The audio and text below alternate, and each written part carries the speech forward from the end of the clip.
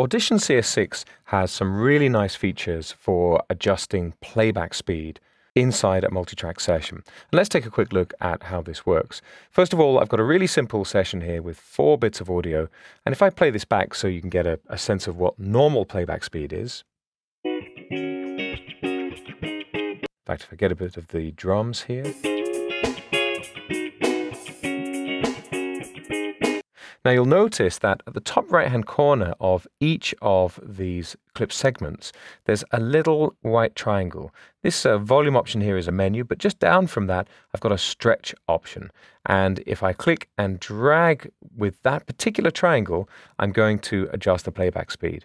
Over in the Properties panel, if I collapse our basic settings and just scroll down a little bit so you can see the stretch settings at the bottom, you can see I've now made an adjustment to drop this to 55.6% of the original duration. And you'll also notice that the stretch mode has automatically jumped to real time. If I select another clip here, you'll see the mode is off. And in fact, I can toggle the mode back to off again, and this clip will go back to its original duration if I want. Now, one of the nice things about this stretching feature is you can apply an adjustment to multiple clips at the same time. So if I select all of these, I'm just dragging across them with this move tool, I can now click on any one of these and you can see I get a little stopwatch icon when I'm hovering over this triangle, and I can click and drag, and maybe I'll bring this back to about 75%. And now let's play this again.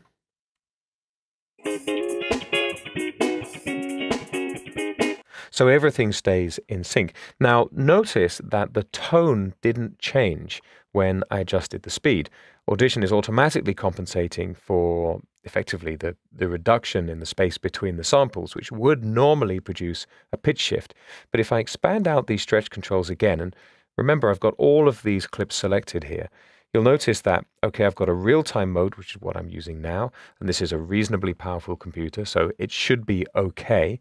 I'll come to the rendered mode in a moment.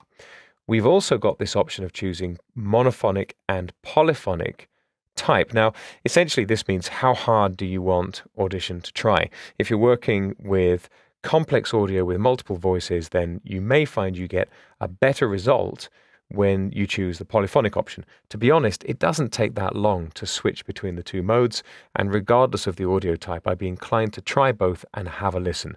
You never know until you try it with your actual audio sources. Notice also, though, that I have this vary speed option. And if I choose vary speed, see how the semitones adjust here under the pitch setting. So I can manually define a duration. If I'm working on an hours, minutes, seconds, and frames duration, I can specify it in time. Here I'm doing bars and beats, or I can specify a percentage. And here now, because I'm in vary speed mode, Audition is going to change the pitch. So if I play this again,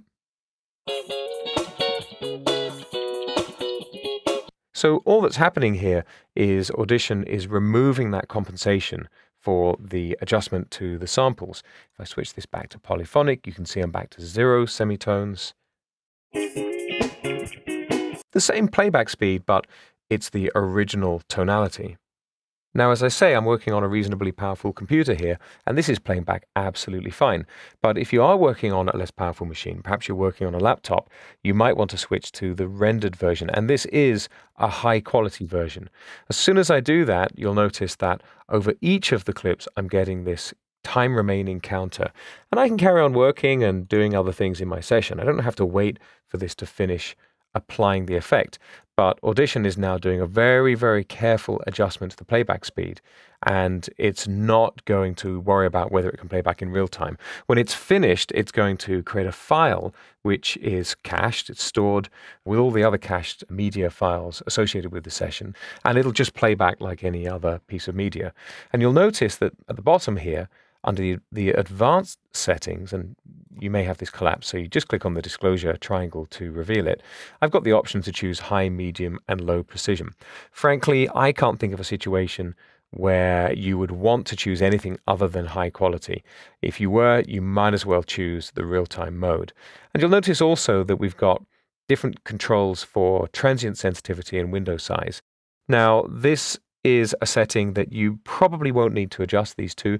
They're to do with how much of the audio Audition is going to analyze when it's calculating the effect, and also how sensitive it's going to be to adjustments in tonality, adjustments in the samples.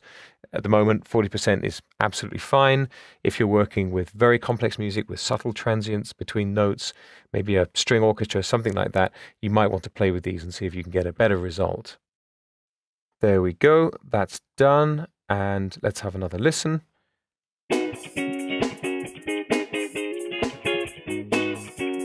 So there you have it. That's working with the new stretch controls in Adobe Audition CS6.